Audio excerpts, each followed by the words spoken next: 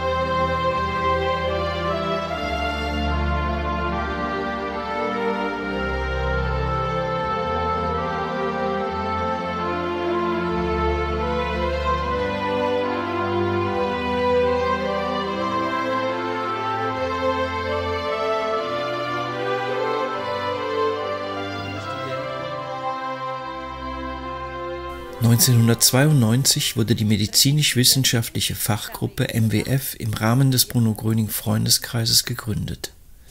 Der Bruno Gröning-Freundeskreis ist eine der größten weltweit tätigen Vereinigungen zur Heilung auf geistigem Wege. Er beschäftigt sich mit einem Phänomen, das schon in den 50er Jahren für Aufsehen sorgte.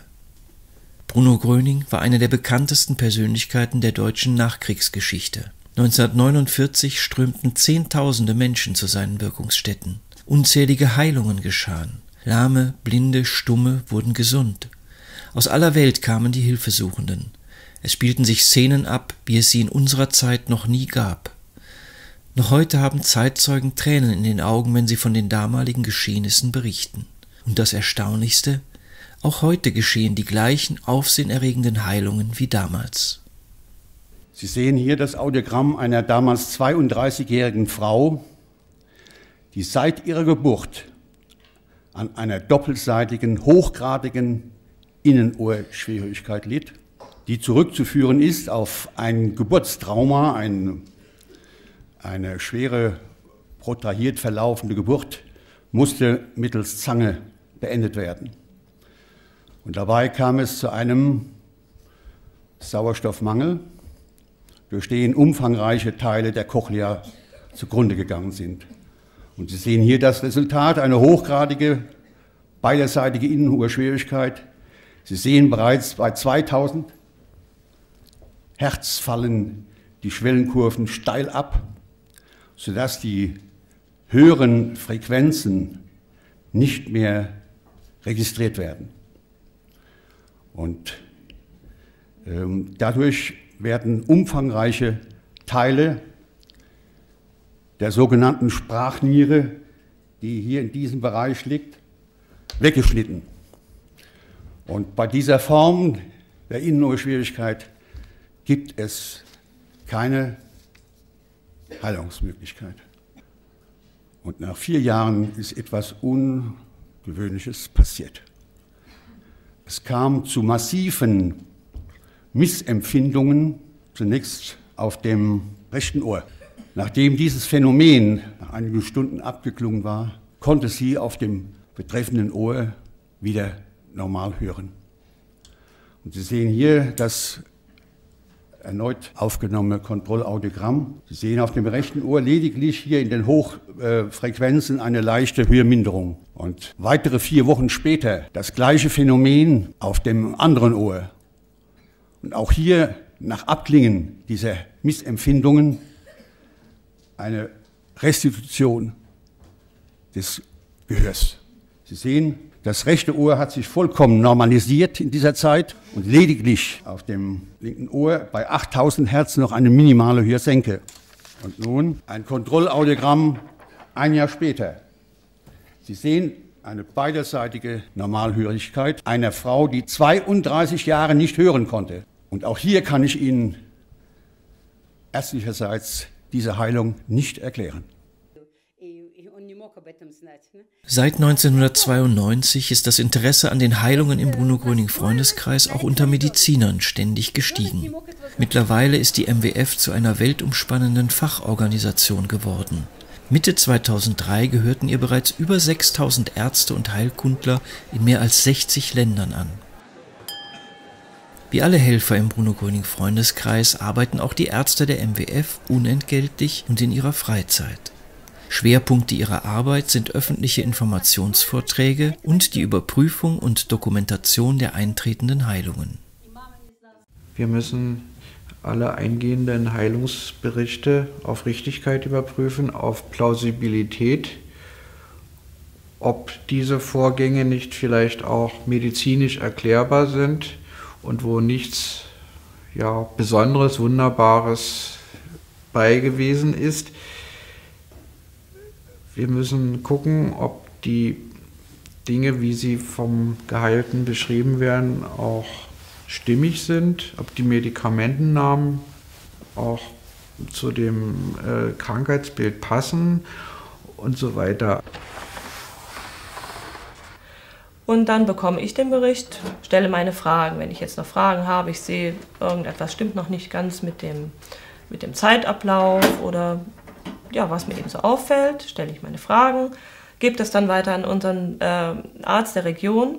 Er schaut das dann auf seine Weise durch. Dass viele Warzen verschwinden, ganz viele. Einfach so. Im Arbeitskreis wird der Sofortbericht einem Arzt vorgelegt oder den Ärzten, die da sind.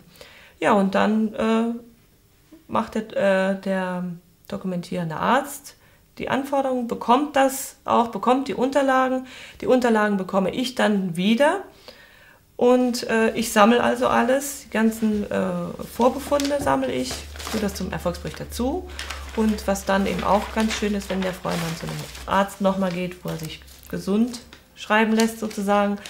Also er geht nochmal zum Arzt, lässt sich untersuchen und bekommt dann die Unterlagen, die bekommen wir dann wieder. Das heißt, wir haben also vorher die Unterlagen von der Belastung und nachher die Unterlagen von der Befreiung der Belastung, also dass er ganz frei ist und das von unabhängigen Ärzten. Wir geben uns große Mühe, dass alles sauber dokumentiert ist. Wir bemühen uns, so viel Befunde wie möglich anzufordern von Krankenhäusern, von Fachärzten, von Versorgungsämtern und so weiter und versuchen, so viel wie möglich an harten Fakten und am liebsten auch von bildgebenden Verfahren, also Röntgenbilder oder andere Dinge, in die Hände zu bekommen, um daran zu beweisen, dass hier etwas Unerklärliches geschehen ist.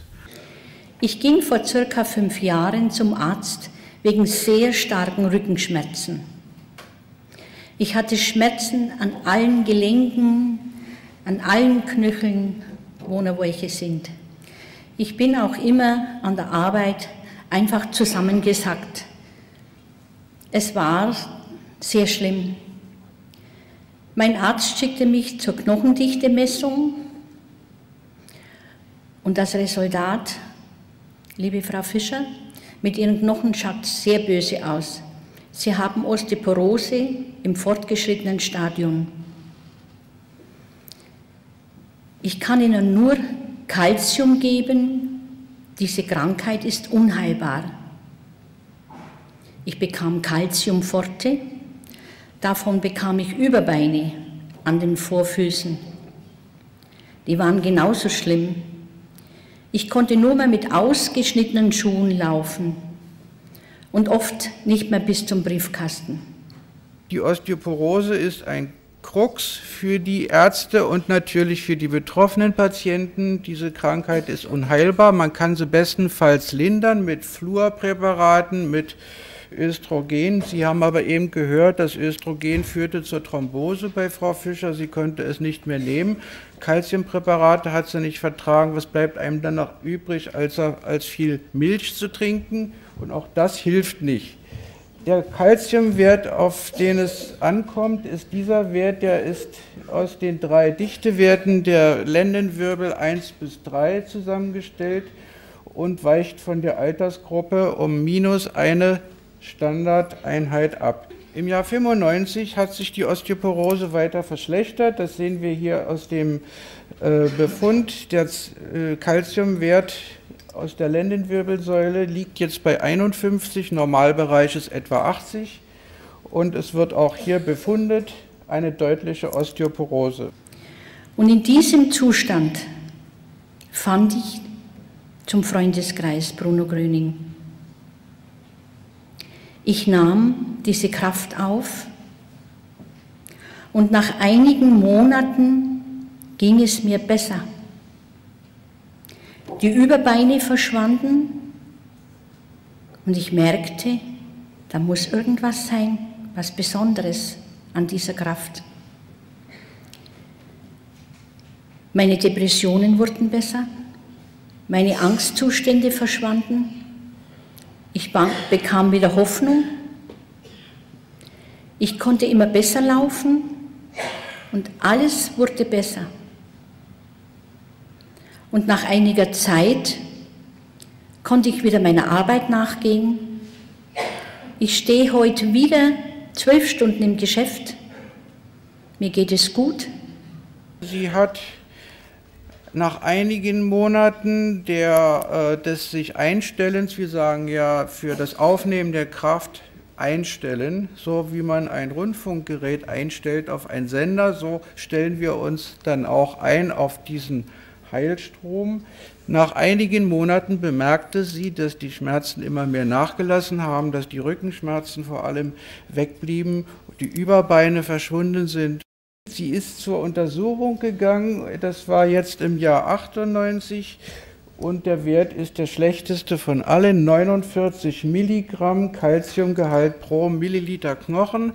Und das ist erstaunlich, denn wir erwarten ja hier eine Besserung. Ich kann Ihnen aber sagen, aus den vielen Dokumentationen, die ich selbst machen durfte und die andere Kollegen auch erstellt haben, dass es hier häufig so ist, dass die Patienten schon eine Heilung verspüren, eine Besserung, die Symptome bleiben aus, sie fühlen sich gesund und werden leistungsfähig und trotzdem sind die Befunde im Röntgenbild oder in der Computertomographie oder hier in der Osteodensitometrie noch die alten, schlechten.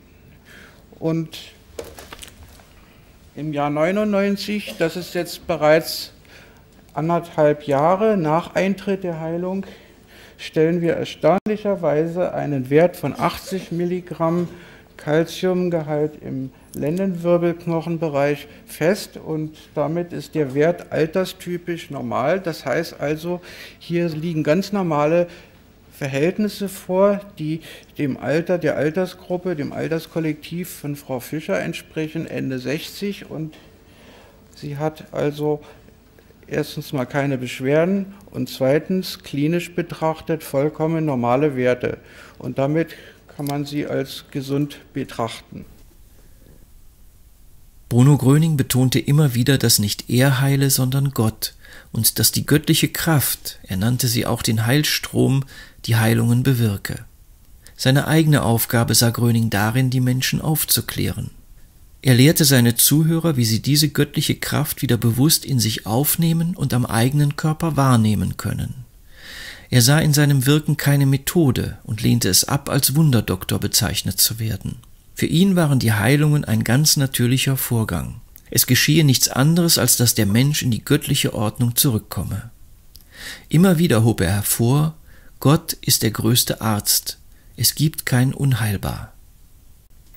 Also seit dem 12. Lebensjahr hatte ich Probleme mit meinem Rücken. Der Arzt hat Morbus Scheuermann diagnostiziert. Später, als ich dann in der Krankenschwesternlehre war, hat sich das verschlimmert. Ich habe verschiedene Therapien versucht, mit Chiropraktik, Alexandertechnik.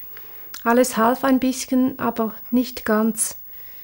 Ich habe dann mit vielen Medikamenten weitergearbeitet. Es war eine sehr harte Zeit und ich musste dann pausieren, weil es gar nicht mehr ging. Nach einem Jahr versuchte ich wieder einzusteigen. Ich habe ein Alters- und Pflegeheim geleitet, habe das 5 Jahre durchgestanden, aber mit sehr vielen Schmerzen, sehr vielen Medikamenten. Und nach 5 Jahren ging es einfach nicht mehr. Ich musste aufhören. Ja, ich hörte dann, als ich wirklich unten war, fast nur noch liegen konnte, von Bruno Gröning, durch Zufall oder wie man das nennen will. Und ich ging dann in eine Einführung. Wir haben uns dann eingestellt auf den Heilstrom und plötzlich spürte ich im ganzen Körper ein Kribbeln zuerst und dann ganz, ganz starke Rückenschmerzen, wie ich also praktisch noch nie gehabt habe. Eigentlich wollte ich rauslaufen und habe gedacht, nein, jetzt bleibst du sitzen, du kannst nicht raus bei diesen vielen Leuten. Ich bin sitzen geblieben und also sicher 5 Minuten lang hatte ich Schmerzen, also fast nicht zum Aushalten. Dann hat es langsam nachgegeben. Und auf dem Heimweg plötzlich spürte ich habe keine Rückenschmerzen mehr. Ich habe meinem Partner gesagt, du, also es ist so komisch, aber ich habe kein Rückenweh mehr. Und dann hat er gesagt, ja, bist du ganz sicher? Ich habe gesagt, ja, ich spüre nichts mehr, es ist mir wohl wie, ich kenne das gar nicht mehr, außer mit starken Tabletten. Und ich habe das fast nicht fassen können, bin nach Hause, habe die ganze Nacht war ich hellwach, ich habe nicht geschlafen. Und dann etwa eine Woche später plötzlich beim Duschen hat es wieder angefangen, habe ich mich irgendeine Drehung gemacht, hatte wieder ganz starke Schmerzen. Und mein erster Gedanke war so, jetzt hast du es wieder. Und mein zweiter Gedanke war, nein, das ist eine Regelung. Habe Eis aufgelegt, habe mich eingestellt den ganzen Tag. Am Abend war es weg und seither habe ich keine Rückenschmerzen mehr. Es ist weg. Ich fühle mich wie ein neuer Mensch. Haben Sie denn schon mal irgendwo mitbekommen, dass im Bruno Gröning-Freundeskreis irgendwie vom Arzt abgeraten wird, vom Arztbesuch oder von Medikamenteneinnahmen? Ja, ganz im Gegenteil. Es ist wichtig, dass man zum Arzt geht, unbedingt. Dort hat man den Ansprechpartner im medizinischen Bereich. Dort werden Untersuchungen gemacht, dort kann man Diagnosen stellen und so weiter. Also da ist man in den Bereich eingebunden und im Freundeskreis bekommt man eben die Kraft, um aus den Problemen herauszukommen jetzt. Das habe ich überhaupt noch nie erlebt, weder in diesen Gemeinschaftsstunden, die ich besucht habe, noch auf Tagungen, noch irgendwo anders. Es wird nicht abgeraten, Medikamente einzunehmen, noch von Arztbesuchen abgeraten, sondern im Gegenteil, wenn jemand also meint, die Heilung erhalten zu haben, dann wird er sogar gebeten, sich nachuntersuchen zu lassen. Jeder soll weiter zu seinem Arzt gehen, jeder soll weiter seine Medikamente einnehmen. Und das habe ich noch niemals erlebt in diesen 5 Jahren Zugehörigkeit zum Bruno Gröning-Freundeskreis, dass irgendjemand von diesen Dingen abgeraten hätte.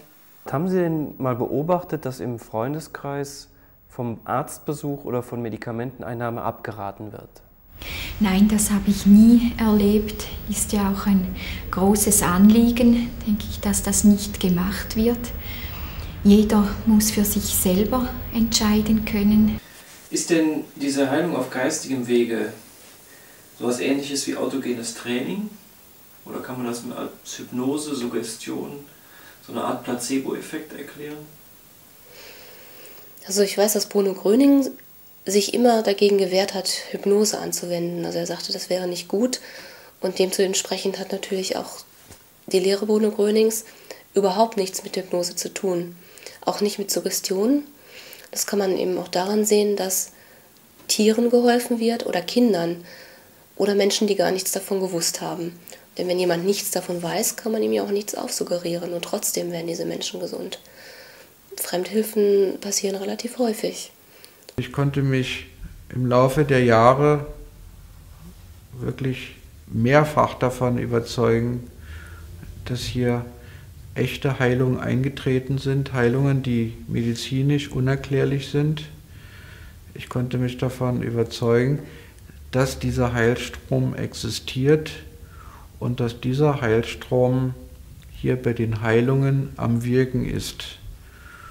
Und was auf das Gebiet, mit dem Gebiet Suggestion, Hypnose und so weiter zu tun hat, ist doch meiner Ansicht nach ja, mehrere Stufen darunter gelegen. Ich denke, man kann Suggestion, Autosuggestion, Placebo-Effekt spätestens dann ausschließen, wenn wir Tierheilungen beobachten können oder wir haben Heilungen von Säuglingen und die haben ja nicht gewusst, was mit ihnen geschehen ist. Da haben die Eltern oder Freunde die Kraft für die Säuglinge aufgenommen und da kann man Suggestion oder Autosuggestion vollkommen ausschließen. Ja, ich bin Malerin, habe in Wien studiert und habe ganz große Freude in meinem Beruf. Und es war ein langer Weg, bis der Durchbruch soweit war, dass man also in alle internationalen Kunstlexikon hineingekommen ist, bis man sehr viele Ausstellungen gemacht im In- und Ausland, auch in Amerika, Kanada und überall. Und habe sehr große Wandbilder auch mit Architekten gemacht. Und ja, im Jahr 1993 bekam ich eine Farballergie. Und die war so schwer, dass die Ärztin gesagt hat, ich darf nie mehr mit Farben in Verbindung kommen. Das war für mich so ein Schock, denn die Kunst ist meine Freude. Das ist einfach die Lebensaufgabe.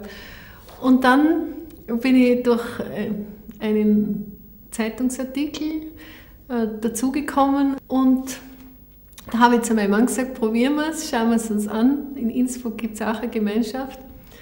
Und wenn es nichts nützt, dann schadet es nichts. Und dann war es so, es hat uns einen guten Eindruck gemacht und habe dann sehr fleißig eingestellt, bin fleißig in die Gemeinschaftsstunde gegangen und ein halbes Jahr drauf habe ich das Gefühl gehabt, ich kann wieder malen. Und ich habe dann ganz große Formate gearbeitet für eine große Ausstellung in der Schweiz und es war nichts mehr. Also es war wunderbar. Ich konnte also mit allen Farben, die verboten waren, wieder arbeiten und ich bin so dankbar. Sehen Sie als Ärztin in der Schulmedizin und der Heilung auf geistigem Wege einen Widerspruch? Ich persönlich sehe da keinen Widerspruch. Ich würde mich freuen, wenn das also wirklich in Verbindung kommen würde, dass also die Mediziner diese Möglichkeit der Heilung mit anerkennen, ja, und auch ausnutzen. Лично мое мнение, что они дополняют друг друга. Но хотя есть многие врачи, как бы мало. Ich bin der Meinung, dass Schulmedizin und Heilung auf geistigem Wege einander nicht stören. Sie ergänzen sich, obwohl es manche Ärzte gibt, die wenig an diese Sache glauben. Sie denken, dass nur die Schulmedizin den Kranken helfen kann und die geistige Heilung nichts bringt. Aber ich bin damit absolut nicht einverstanden, weil ich denke, das eine hilft dem anderen. Manchmal, wenn der Kranke kein Vertrauen mehr zur Schulmedizin hat, so hilft ihm die geistige Heilung mehr als die traditionelle Medizin. Meine persönliche Meinung als Wissenschaftler ist, das eine stört das andere nicht. Bei richtiger Anwendung muss das eine dem anderen helfen.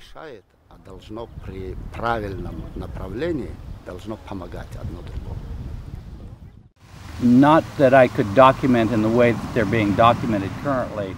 Ich könnte sie nicht so dokumentieren, wie dies derzeit gemacht wird, aber ich habe auf jeden Fall schon sehr wünschenswerte Ergebnisse gesehen, die durch die Anwendung dieses Ansatzes erzielt wurden. Bisher gibt es nur einen Fall, den ich dokumentieren könnte. Eine junge Frau, mit der ich anfing zu arbeiten, als ich von dieser Konferenz nach Hause kam. Sie hatte eine sehr fortgeschrittene Krankheit, einen sehr ausgedehnten Krebs an den Eierstöcken. Jetzt deutet absolut nichts mehr auf eine Krankheit hin. Das ist ein sehr aufregender Fall, der berichtet werden sollte. Es ist sehr gut. Es ist sehr spannend, wie die Informationen angesammelt werden. Das ist eine enorm große und wichtige Aufgabe. Deshalb bin ich sehr davon angetan, was die Medizinisch-Wissenschaftliche Fachgruppe macht.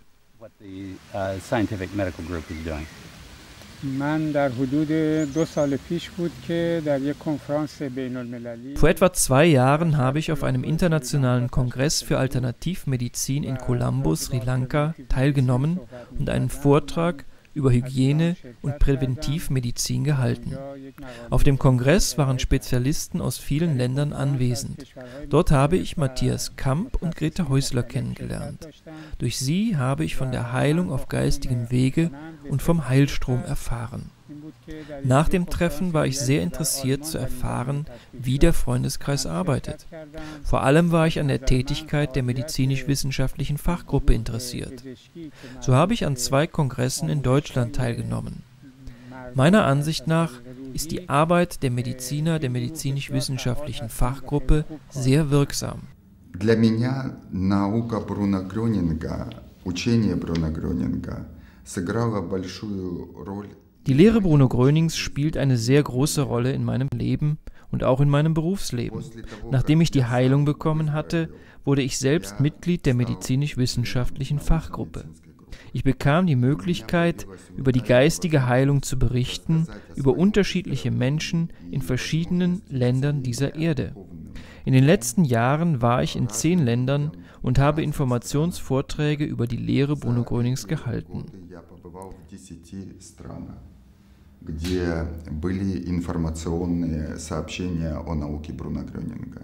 Ich habe gesehen, welche schöne Dinge hier geschehen, welche Heilungen geschehen, welche Hilfen auch in meinem Leben eingetreten sind. Und da war einfach der Wunsch, ich möchte mithelfen. Und es begann so ungefähr nach einem Jahr, dass ich gefragt wurde, ob ich auch Informationsvorträge halten wollte. So habe ich begonnen, erst in Deutschland.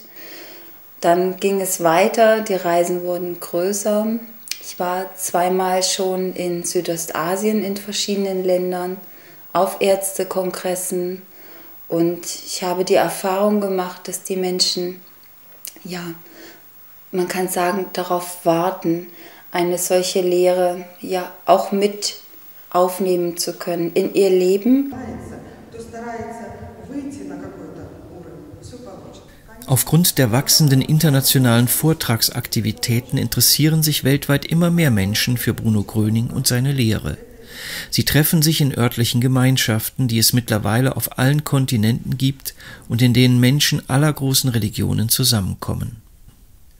Ob Ärzte, Hilfesuchende oder Interessierte, hier können sich alle Menschen von der Möglichkeit der Heilung auf geistigem Wege durch die Lehre Bruno Grönings überzeugen. Die Zugehörigkeit zum Bruno Gröning-Freundeskreis ist unabhängig von Bindungen an Religionen bzw. religiöse oder weltanschauliche Gruppierungen. Bindungen finanzieller oder rechtlicher Art bestehen nicht. Alle Arbeiten werden ehrenamtlich ausgeführt. Auch die Ärzte der MWF leisten ihre Vortragstätigkeit und die Dokumentation der Heilungen ohne Bezahlung und in ihrer Freizeit. Sie haben nur ein Ziel, Menschen zu helfen.